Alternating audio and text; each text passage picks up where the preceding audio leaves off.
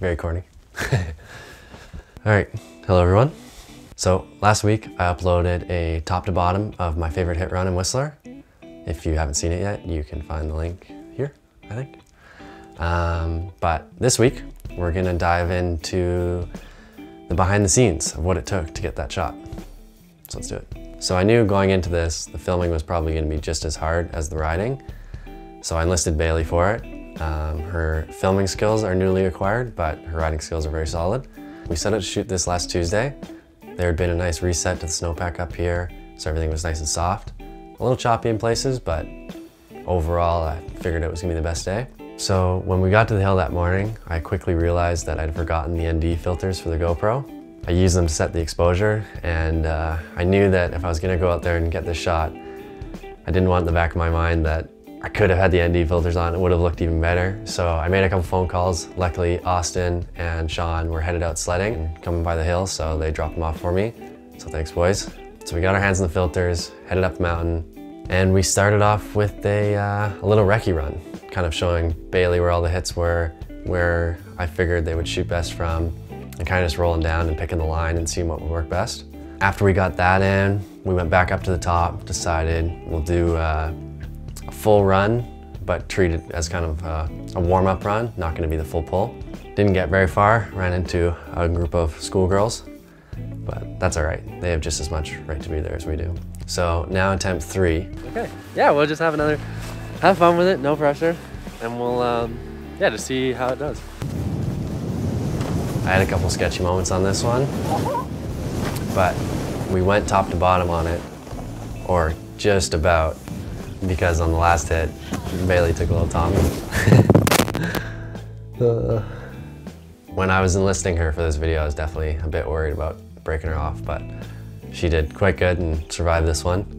This was also some serious stress testing for the rig, because I haven't had it in any fresh snow environments like it was out there. It was snow coming out of the sky, and we whacked the thing into the ground a couple times. And it did pretty good, so I was very impressed, honestly. And it was actually good that lap 3 didn't work out, because it was kind of foggy out and the light wasn't as nice as these next couple laps. So after lap 3, Bailey was all good, rig was all good. We figured we'd give it another shot. So lap 4 was going great. I was feeling hot, Bailey was in the right spot. And just as we crested over the roller, I noticed a group of skiers there. And I was kind of eyeing it up whether or not I thought I could make the hit and not run into him, but it didn't seem worth the send, so I pulled the chute on that one. I think it was the right call. I think they would have been pretty pissed if I creamed them. Yeah, running into people is no fun for anyone. So here it is, lap 5, the full pull.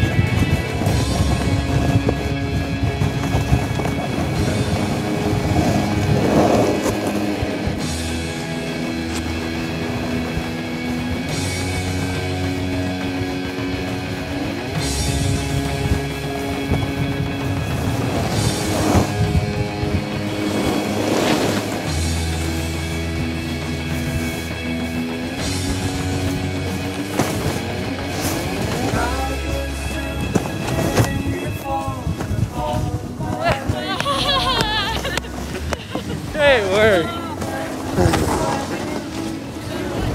That was awesome. So now that we've gone through sort of the on-snow filming aspect of it, I figured I'd bring you into Premiere and show you what the raw clip looked like all the way through to my finished product. Okay, welcome to Premiere Pro. I just want to start this off by saying that I don't really know what I'm doing here. I'm pretty new to this, so don't take any of this as the right way to do it, just the way that I have done it as I'm learning. A lot of this stuff I learned from the Gimbal God tutorial. I purchased that this summer, and he teaches a lot of stuff that I do here. So if you want to learn more about this, go grab that. So I'm going to start off here with the raw GoPro clip as I put it into Premiere.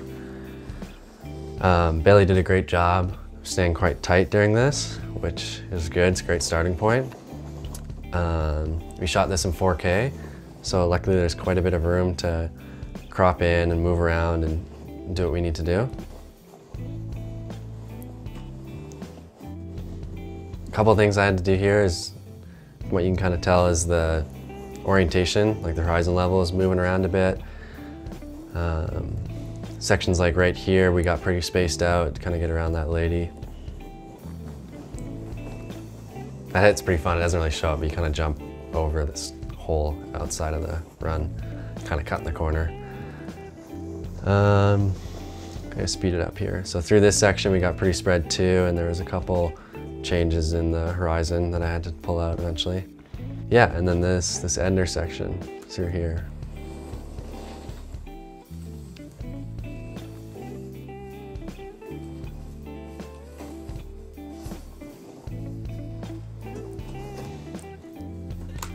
Yeah, so that's the raw clip. So initially I just threw some lens distortion removal on at this -20 level, something I got from the Gimbal God tutorial. The next thing I did is I just started going through and just keyframing the different points within the video where I wanted myself to be. So if I'm just gonna zoom in here, you can kind of see these are all my keyframes. So I've got position ones and scale ones. So as we start off here, you can watch these numbers on the left just kind of move about. So the section's static here. Then we start bringing some scale in. Position starts to change right there.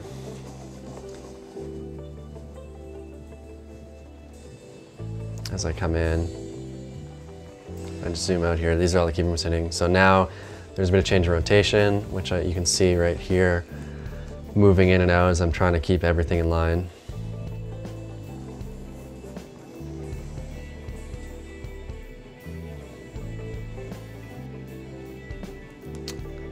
Another way to show this too, actually, I don't know if it'll play through, but if I were to pause the video here and zoom out to say 25%, click on this motion, that's what my actual frame looks like, and that's how zoomed in I am. So if we keep this going here, pause it again, you can see the frame like that. I was actually pushing it pretty close to the edge there. Keep it going, back to here. I was having to pull a lot of rotation out of this clip. As you can see, it's shifting all over the place. Especially right here. Actually, if I scrub through this, you'll be able to see the frame sort of moving. Me trying to keep things in line. It's kind of cool.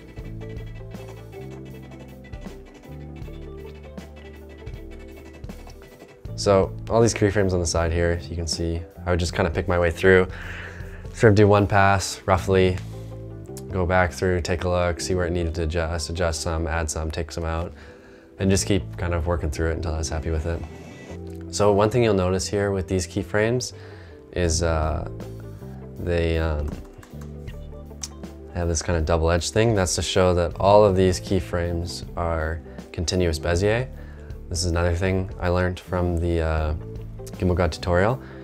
So if I were to just select some of these, click here and go for temporal interpolation, I've selected continuous Bezier. When you initially make the keyframes, they're linear, so that can make things seem a bit, I don't know, sharp and jolty as things move on these linear points. When you do the continuous Bezier, it just smooths everything out. It can kind of cause a couple issues if you've done a bunch of your keyframes and then when you select that continuous Bezier, you might notice that there's points in the video now that are not framed the same way, so you kind of have to go through and make sure that everything's all tight. So I kind of tend to do a pass or two in linear, and then I continuous Bezier it all, and then I go back and realign everything and do a couple more passes through. But there's also the velocity of the keyframes. Luckily this one I didn't have to mess with very much, but you can actually go into each specific keyframe, select it, and then change how each one is affected by the velocity in and out of how quickly things are moving.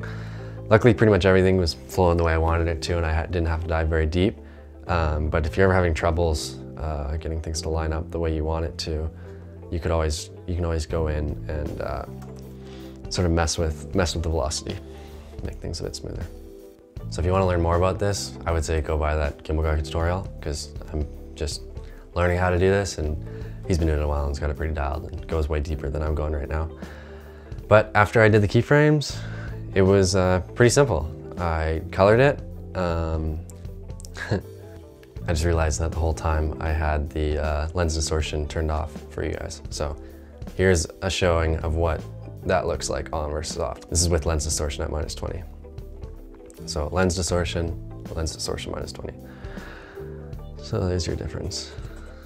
I just kind of like it. It takes the sort of GoPro look away. And for a follow cam, it also kind of makes you seem a little bit closer. So once I'd done all the keyframes, I decided to go in and do the color. I'm also pretty beginner with the color, so don't take this as the right way to do it. This is just how I did it.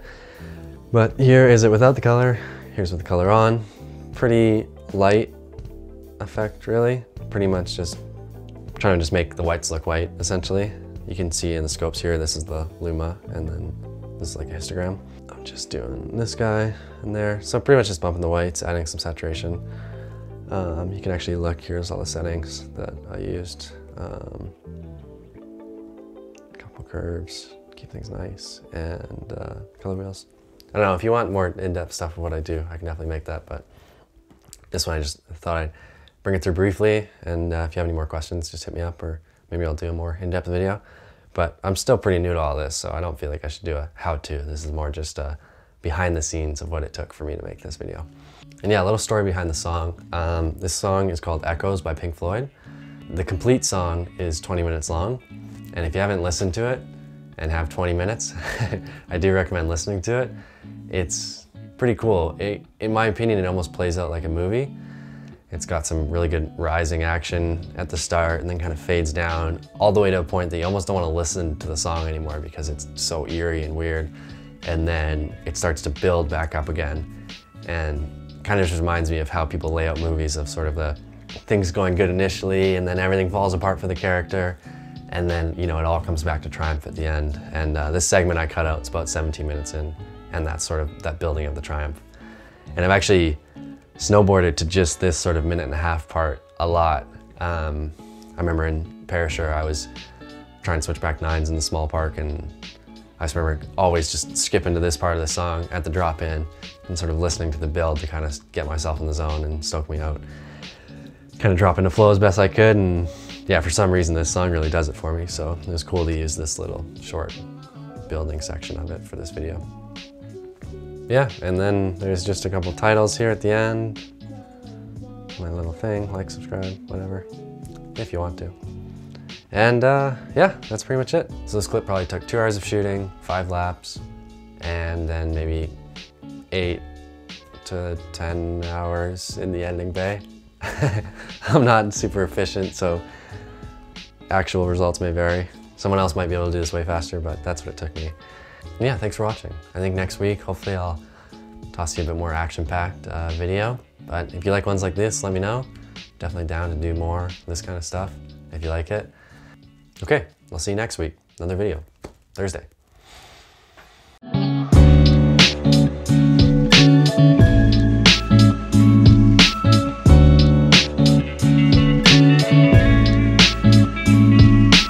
See you. See you. See you. See you.